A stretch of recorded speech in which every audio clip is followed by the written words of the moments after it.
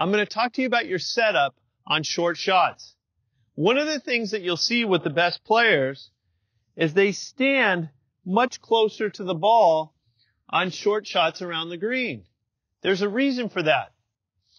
One reason is because if I stand normal distance and I swing the club back, the club is going to come inside the target line too much.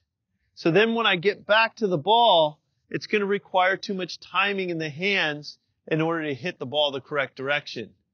They're standing closer because it feels as if on the takeaway, almost as if the club swings back and through, similar to a putt, towards the target.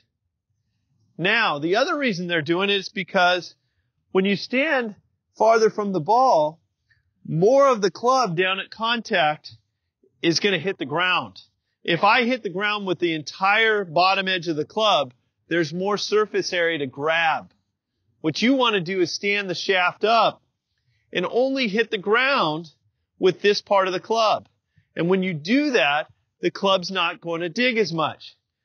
And so it helps us if we're into the grain, it's a little muddy, it's a tight lie. Now all of a sudden, I stand closer to it, typically choke down, put a little more weight on the front foot, and now I'm going to use the toe of the club as my striking area.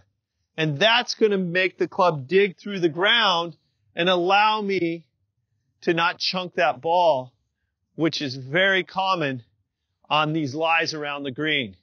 So stand close to make better contact.